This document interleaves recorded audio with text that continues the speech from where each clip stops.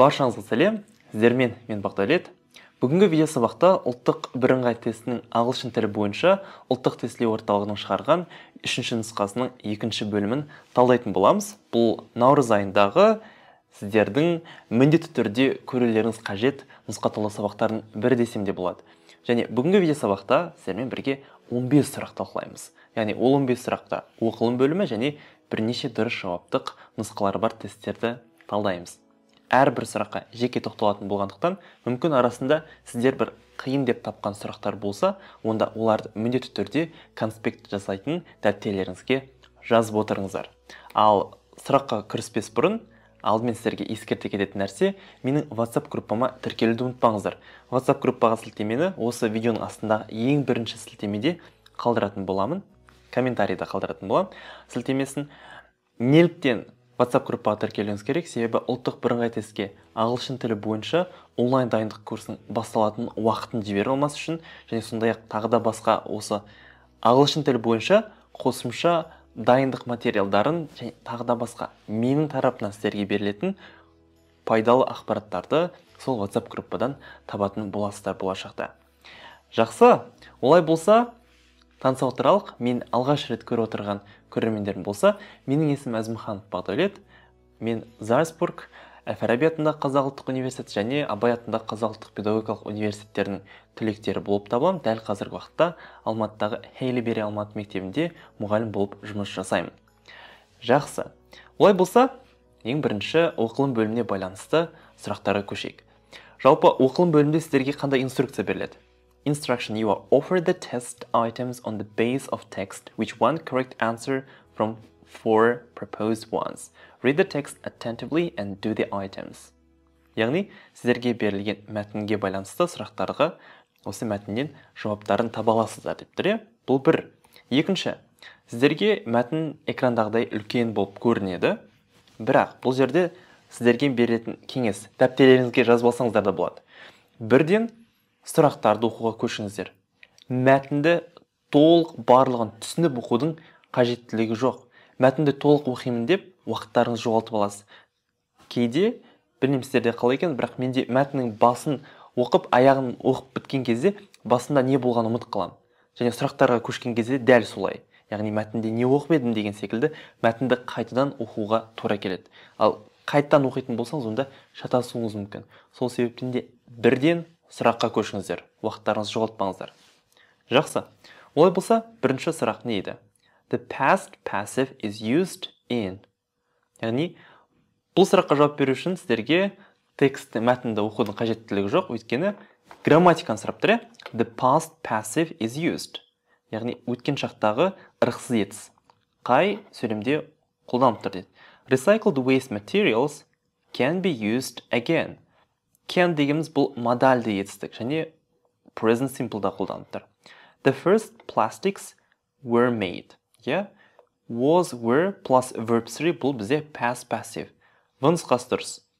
С нұсқасы plastics are now made from oil, coal and natural gas. Қараңыздар, are одан кейін made келіп тұр. Бұл present passive болады. Келесі, plastic bottles can be refilled many times. Міне, д нұсқасы да дұрыс жауап болмайды, өйткені бұл модальды етістік арқылы present simple'да жасалып тұр. Сондықтан в нұсқасы бізде дұрыс. Кеттік. Келесі 22-ші сұрақ. 5 секунд уақыт берейін сіздерге. Астында көріп тұрғандарыңызда. The meaning of may in the sentence. Earth supplies may run out means. Демек, мұнда сөйлемдегі may сөзінің қандай мағынасы бар, яғни қандай мағына беріп тұр деп ойлайсыздар. Earth supplies may run out. Яғни жердің қандай да бір ресурстары дейді, supply дегеніміз ресурс. Не болуы мүмкін? Таусылуы мүмкін деп тұр. May run out. Жалпы may модальды етістігі қандай да бір нәрсенің болашақта мүмкін екендігін айтуға байланысты қолданылады. Сонда permission дегеніміз бұл рұқсат, жоқ, рұқсат емес, request. Бұл қандай да бір біреуден рұқсат алу болды. Obligation дегеніміз міндет туралы айтылып тұрған жоқ. Logical assumption or speculation. Яғни логикалық адамның болашаққа деген қандай да бір болжамы десек те болады. Logical assumption, speculation. Демек, нұсқасы дұрыс. Әлі біздер мәтінді оққан жоқпыз. Көріңіздер, мәтінді оқымай екі сұраққа да жауап беріп отырық. Үшінші сұрақ. Canvas in the text means. Уақыттарыңыз кетті.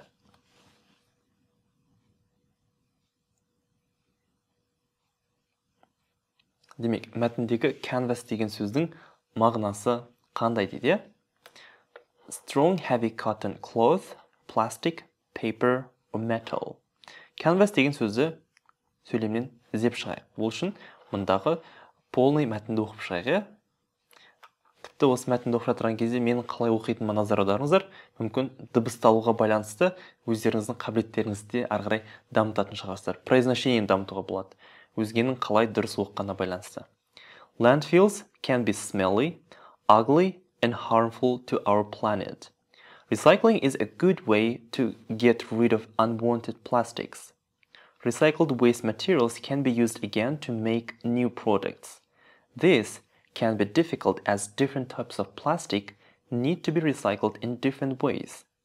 Some kind of plastics can be melted down and used to make new things such as bags and bottles.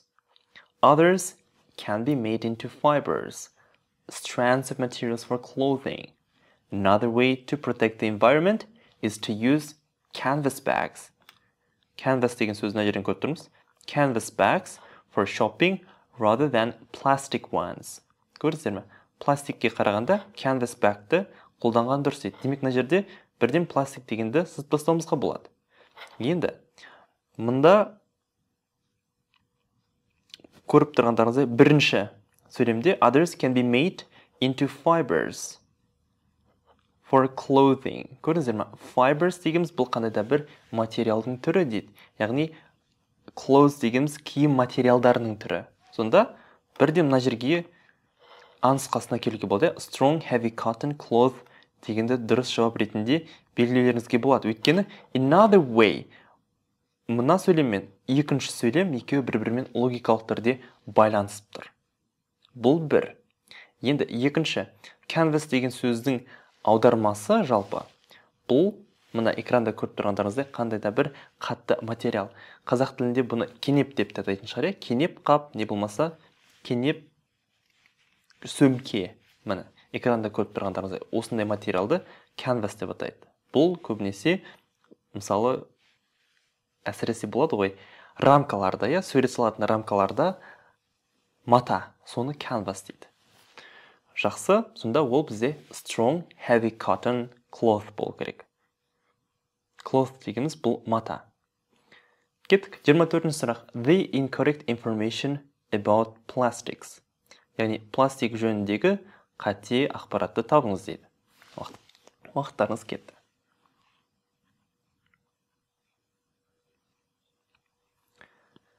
Енді бұл сұраққа бірден оңай жауап беруге болмайды, өйткені мәтіннің ішінен іздеу керек. Мағынасын түсіну керек бұл сұраққа жауап беру үшін. Нұсқасын қараймыз. Plastic is made from different things дейді.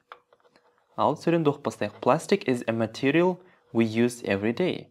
The first plastics were made more than 100 years ago from parts of plants. Plastics are now made from oil, coal and natural gas. Қараңыздар, oil, coal, natural gas бұлар әртүрлі заттар, әртүрлі нәрселер. Демек, пластик әртүрлі нәрселерден жасалынады. Нұсқасы дұрыс емес. Өйткені бізге incorrect information тап деп тұр. Коррект емес. Нұсқасын қараймыз. We have already made plastic from sweet potato. Ары қарай оқимыз. Sweet potato деген сөз бар ма екен ішінде?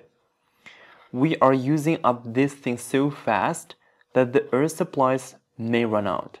Because of this, scientists are investigating new ideas for making plastics from plants such as sweet potato or бізге керек сөз, bamboo and flax.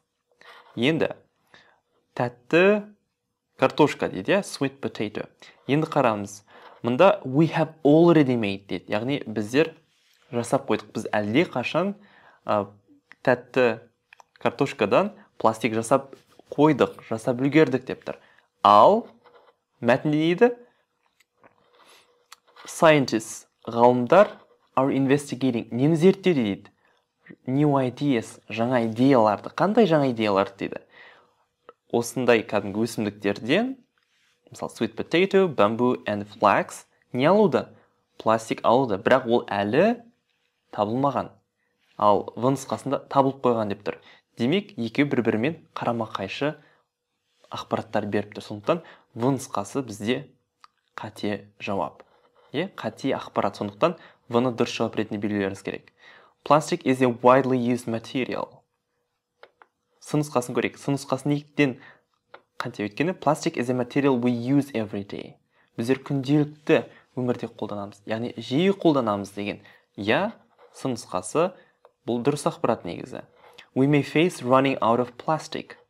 We may face деп тұр. Яғни may face дегеніміз немен бетпе-бет келуіміз мүмкін. Пластиктердің таусылуымен дейді. Ал пластиктің таусылуы жайында бар ма? We are using up this thing so fast that the earth supplies may run out.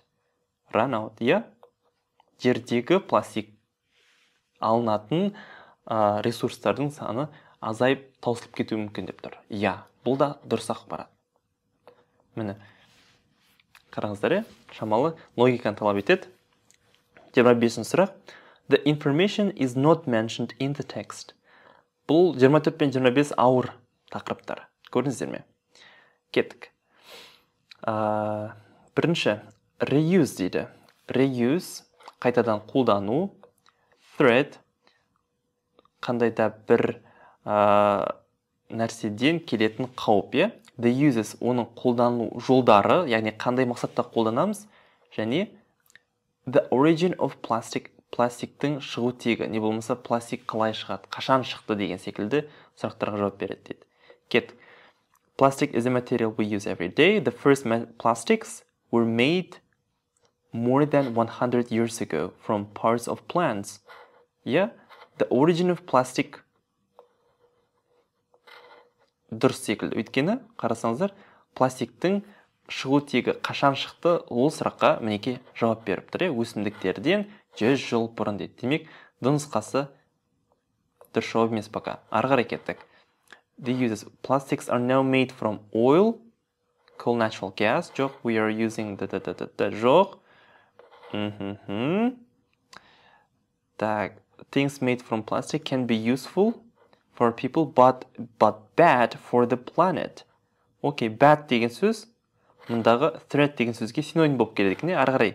Some plastics can last for a long time without wearing out and can be difficult to get rid of when they are not needed. They can remain in rubbish dumps called landfill sites for hundreds of years. Бұл қандай да бір қауіп туралы айтылып тұр. Енді А нұсқасы не болмаса С нұсқасы дұрыс болу керек. Ал кеттік. Бізде мәтіннің келесі бөлігі қай жақта еді? Мықты. Landfills can be smelly, ugly and harmful to our planet. Recycling is a good way. Окей, reuse, recycle екеуі бір-бірімен қандай мағынада? Синоним десе, recycling is a good way to get rid of unwanted plastics. Recycled waste materials can be used again. Can be used again. Қайтадан не қылады дейді? Қолданылуы мүмкін дейді. This can be difficult as different types of plastic need to be recycled in different ways. Some kinds of plastic can be melted down and used to make new things such as bags and bottles. Others can be made into fibers for clothing. Көріңіздер, бұлардың барлығы reuse, қайтадан қолдану. Қандай мақсатта қолданылып жатыр? Мінекей, a lot of plastic objects can also be reused. Plastic bottles can be refilled many times rather than throwing them away once they are empty. Unwanted plastic goods such as CDs and toys can be sold or given away to charity shops. Reuse жайында айтып тұрмыз. Сонда А нұсқасында бізде ақпарат берілген бұл жайында.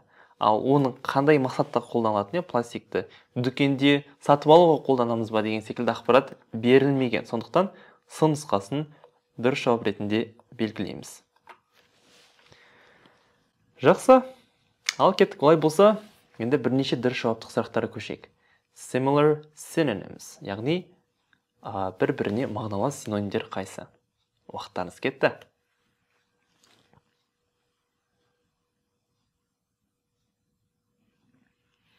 Бұл сұраққа жауап беру үшін сөз қорларыңыз мол болу керек. Яғни әрбір сөздің мағынасы қандай? Ugly деген сөз бұл ұсқынсыз деген мағынаны білдіреді. Attractive тартымды, delicious дәмді, не болмаса тіл үйіретін деген сөз. Delicious food. Vivid бұл анық, нақты. Pretty дегеніміз бұл сұлу көрікті, ал terrible дегеніміз қорқынышты деген сөз. Сонда қарасаңыздар, attractive және pretty деген сөз сұлу, көрікті, тартымды бір-бірімен синонимдес сөздер. Сондықтан attractive, pretty дұрыс жауап болады екен. Кеттік. 27-ші сұрақ. Prepositional phrases with in. Яғни in демеулігімен бірге тіркесіп келетін сөздер қайсы?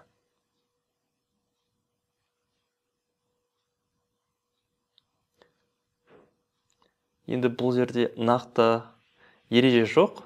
Бұны сіздер жатқа білуіңіз керек. Енді сіздерге мұндағы сөздер қандай демеуліктермен тіркесіп келетінін көрсетейін. Other words дегеніміз in деген сөзбен тіркесіп келеді. In демеулігімен in other words деп айтамыз. Сосын turn сөзі in turn деген сөзбен тіркесіп келеді. Яғни in демеулігімен.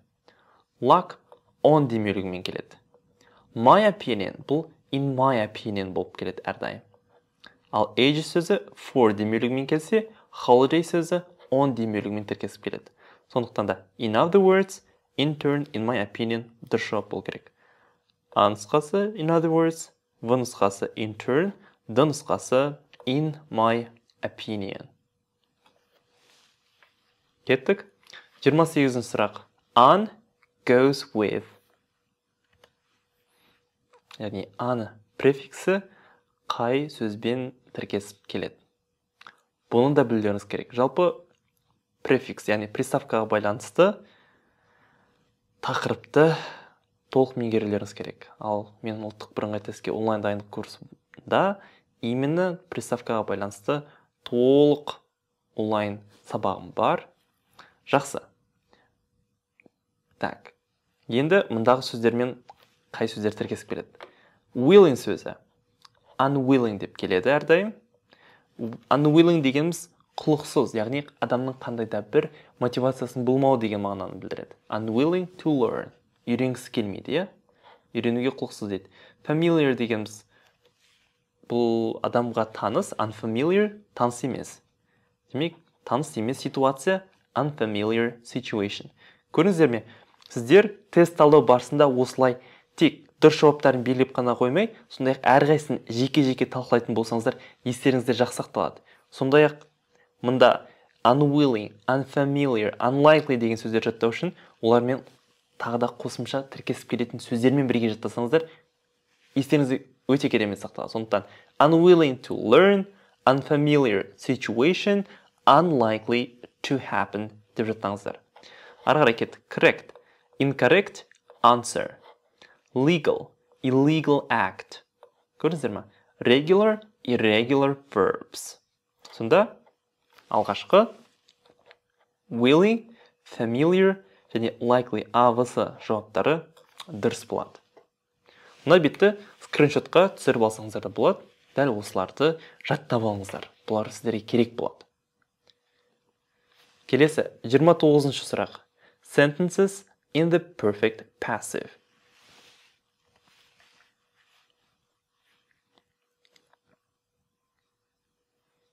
Демек, perfect жағындағы ырықсыз етістіктерді табыңыздар дейді. Нұсқасын көреміз. She has been waiting for him for 2 hours. Бұл active voice-тағы сөйлем. Айтпақшы, passive voice-ға байланысты менің YouTube каналымда полный сабақ бар. Бір емес 8 сабақ бар. Әдейі әрбір етістіктің шағына байланысты оларды passive voice-а қалай жасалынады, қалай өзгертеміз, толық сабақ бар. Міндетті түрде осы сабақ біткеннен кейін менің каналыма өтіп, passive voice-ға байланысты сабақтардың барлығын көріп шығыңыздар. Бұл өте маңызды. Өйткені өздеріңіз көріп отырғандай ұлттық бірыңғай тестте бір емес, дәл қазірдің өзінде 2 жаңа сұрақ келіп отыр. Сондықтан бұл міндетті түрде келетін сұрақ болғандықтан каналға өтіп, менің passive voice-ға байланысты сабақтарымды полный көріп шығыңыздар. Бұл бірінші тапсырма. Жақсы. Келесі В нұсқасын қараймыз. You have been interviewed many times before. Yeah? Have been verb 3. Бұл present perfect passive. В нұсқасы дұрыс. С нұсқасы she has sold his car. Так. Бұл present perfect active voice. Passive voice емес. The letter has just been typed. Yeah? Has been typed. Has been verb 3. Yeah. Бұл present perfect passive voice. The windows had been cleaned. Бұл да past perfect passive voice. Е нұсқасы да дұрыс. The windows had been verb 3. F нұсқасы they usually eat out on Saturdays. Бұл present simple-дағы active voice. Бұнда дұрыс жауаптар болады В, Д және Е нұсқалары. Жақсы, ал кеттік. Келесі 30-шы сұрақ. Linkers for conditionals, яғни шартты сөйлемдердегі байланыстырушы сөздерді табыңыздар дейді.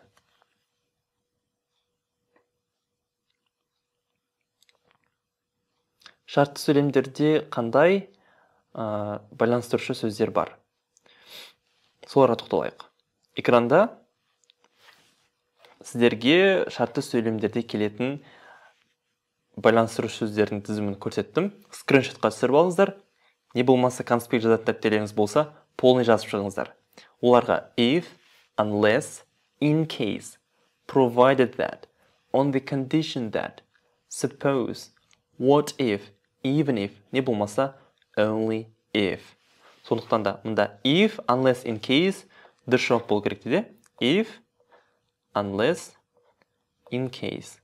Қалғандары шартты сөйлемде байланыстырушы сөздер бұл табылмайды. Жақсы.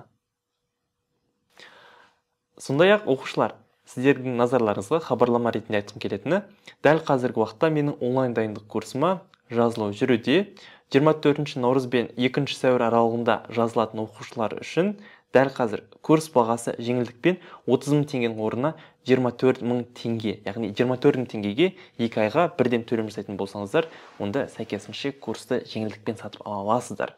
Курс бойынша толық ақпарат алу үшін 875 347 91 57 номеріне ұбт онлайн курс бойынша деп жазып қалдырыңыздар. Мінекей, менің онлайн дайындық курсыма қатысқан оқушылардың осы наурыз ұлттық бірыңғай тестте көрсеткен нәтижесін сіздермен бірге бөліскім келіп отыр. Бізде бар болған дәл қазір 2 ғана нәтижені көрсетіп аламын, өйткені менің басқа оқушыларым әлі де болсын осы наурыз ұлттық бірыңғай тесттен полный кіріп шыққан жоқ. Арайлым бізде ағылшын тілі бойынша 40 балл жинады, 45 балдан, ал Асқар 38 балл жинады. Енді бұл ең максималды көрсеткіштердің бірі. Егер сіздерде дәл осы мен айтқан оқушылар секілді жоғары нағыз ұлттық бірыңғай тестте жоғары балл жинағыларыңыз келсе, онда міндетті түрде менің онлайн курсыма келіңіздер. Онлайн курста сіздерді күтетін боламын. Экранда өздеріңіз көріп отырғандай, оқушылардың жіберіп жатырған чектері, бұл дегеніміз оқушылар расымен де менің онлайн курсыма қызығып көп мөлшерде қатысып жатыр нәтиже көрсету үшін. Сондықтан да осы нәтижеге сіздер де жеткілеріңіз келсе, онда мұнда экранда көрсетілген WhatsApp номерге ұбт онлайн курс бойынша деп жазып қалдырыңыздар. Ал мен сіздерді онлайн курста міндетті түрде күтетін боламын. Жарайды, олай болса, онда 31-ші сұраққа көшейік. 31-ші сұрақ relative clause of reason.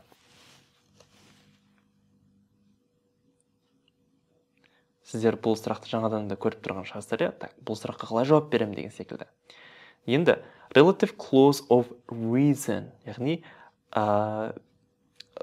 сіздерде мынандай relative clause of reason қандай байланыстырушы сөздер арқылы жасалынады. Соларды жаттап алуларыңыз керек. Оларға as, because, for, on the grounds that, why, the reason why, because of, or due to. Көрдіңіздер ме? Осы сөздер relative clause of reason'ды жасайды. Сондықтан да көреміз. Бірінші сөйлемде he asked why, дұрыс жауап. Whose children do sports? Жоқ. Why are you late? Жоқ. Неге why are you late дегенде мынау келмей тұр. Өйткені бұл бізде екі сөйлем емес, тек бір ғана сөйлем, қарапайым. I want to know the reason. Бұл да қарапайым сөйлем. I know the reason why you are upset. the reason why келіп тұр, нұсқасы дұрыс. Do you know the reason why they moved to Germany? Yeah, F нұсқасы дұрыс. He asked why I had sold my new car. Демек, бір сөйлем мен екі сөйлемді байланыстырушы сөздер мына why, the reason why, бұлар relative clause жасап тұр бұл жерде. Сондықтан relative clause of reason A, E және F нұсқалары. Кеттік. Мына бетті скриншотқа түсіріп алыңыздар, не болмаса видеоны паузалап қойып, дәптерлеріңізге жазып алыңыздар. Керек болады. Келесі 32-ші сұрақ. Correct constructions. Many children there. Енді бұл there is-дағы құрылымы. There is-дағы құрылымын қаншалықты дұрыс білесіздер, соған байланысты. Жалпы there is-дағы құрылымы ең керекті құрылым деп айтсам болады. Бұны онлайн курста талқылаған болатынмын. Арнайы видео сабақ бар. Енді бұл жерде сөйлемге назар аударайық. Болым сөйлеммен аяқталып тұр. Демек, болым сөйлем болса, және мұнда many деген сөз бірнеше деген мағынаны білдіреді. Онда there is, was there, is there дегендер не қылып тастаймыз? Сызып тастаймыз, Енді there were, there are there. Are there дегеніміз бұл сұрау сөйлемдерде ғана қолданылады. Ал бізде сөйлем болым сөйлем, сондықтан there were many children there. Не болмаса there are many children there деп айта аламыз. А және В нұсқалары. Міне, there is-дағы құрылымы. There is one child there, there are many children there деп айталса. Не болса there was one child there, there were many children there. Ал сұрау сөйлемде is there, көрдіңіздер ме? There is емес is there болып кетіп тұр. Are there, was there, were there. Сұрау сөйлемдерде қалай жасалынады? Болым сөйлемдерде there is-дағы құрылымы қалай жасалынады? Жақсы, бұл грамматикалық тақырыптан да өттіңіздер. 33-ші сұрақ. Relative pronouns for possession. Relative pronoun дегеніміз қандай? Жалпы relative pronoun бұл relative clause жасайтын есімдіктер деп айтуымызға болады. Енді экранға назар аударыңыздар. Relative pronounsдар қандай пронаундар бар? Who, which, whose, whom және that. Who дегеніміз бұл адамдарға қолданылады, used for people. Which дегеніміз заттарға, жан-жануарларға қолданылады екен. Whose дегеніміз міне possessions of people, animal. Яғни possession дегеніміз бір нәрсенің екінші нәрсеге тәуелділігі. Не болмаса бір заттың екінші адамға деген ием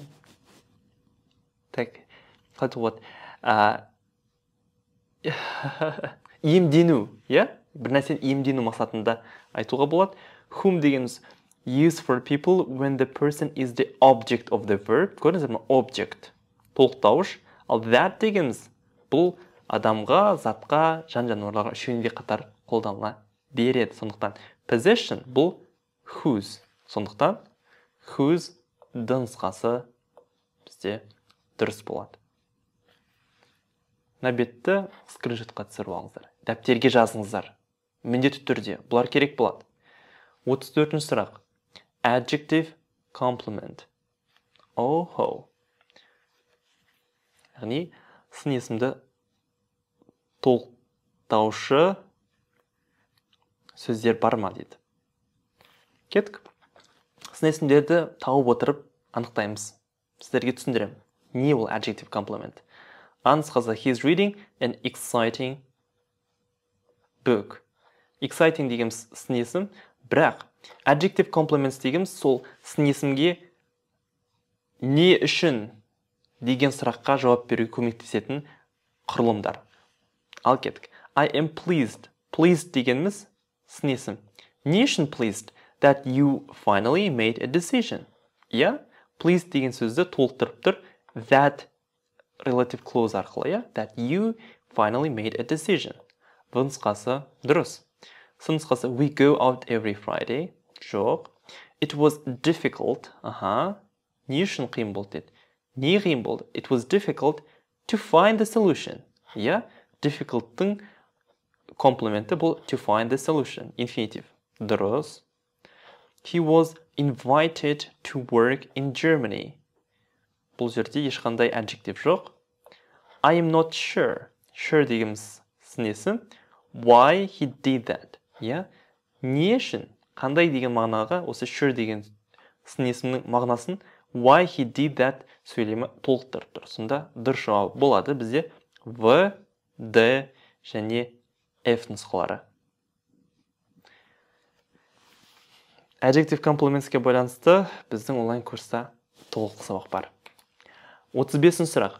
Sentences with a similar meaning. How about going to the cinema? Еді, яғни how about going to the cinema сөйлеміне мағыналас, сондай мағынаны беретін нұсқа қайсы дейді? I am to go to the cinema. Вообще мүлде мағынасы келмейді. Қараңыз, мына сөйлемді қалай аударамыз қазақ тіліне? How about going to the cinema? Бұны киноға барсақ қалай қарайсың деп те аударуға болады. Киноға барғың келеді ме деп те айтуға болады. Не болса киноға барайық. Киноға бармадық па деп аударуға болады осы сөйлемді. Сондықтан кеттік. I like going to the cinema. Жоқ. I'm supposed to go to the cinema. Жоқ. Let's go to the cinema. Кеттік. Барайық бірге. How about going to the cinema? Дұрыс. Келеді. What about going to the cinema? How about going to the cinema? Мағыналас. Why don't we go to the cinema? Неге киноға бармасқа? Қане кеттік. F нұсқасы да мағыналас болады. Сонда D, E, F дұрыс жауап болады. Енді бұл сұрақ шамалы күрделі, өйткені бұл адамның ағылшын тілі бойынша деңгейінің қаншалықты осы native спикерлерді түсінетіндігіне байланысты болып тұр. Сондықтан бұндай сұрақтарда ұлттық бірыңғай тестте келуі мүмкін. Жалпы бұл бізде ең соңғы сұрақ болатын. Енді сабақтың соңында тағы да айта кетейін. Менің ұлттық бірыңғай тестке ағылшын тілі бойынша толық онлайн дайындық курсым жайында ақпаратты алу үшін мұндағы экрандағы номерге 875-347-9157 номеріне ұбт онлайн курс бойынша деп жазып қалдырыңыздар. Нақты қай уақытта көріп жатырғандарыңыз маңызды емес. Бұл видеоны кез келген уақытта, сіздер бұны тіпті 1 жылдан кейін көріп жатырсаңыз, осы WhatsApp номерге жазып, онлайн курс бойынша толық ақпаратты біле алатын боласыздар. Экранда өздеріңіз көріп отырғандай, келесі нәтижелерге біздер қол жеткізіп жатырмыз. Сондықтан да онлайн курсты жіберіп алмай, міндетті түрде арайлым Асқар секілді оқушылардың секілді менімен бірге дайындалып, жоғары көрсеткішке жетесіздер деген үміттемін.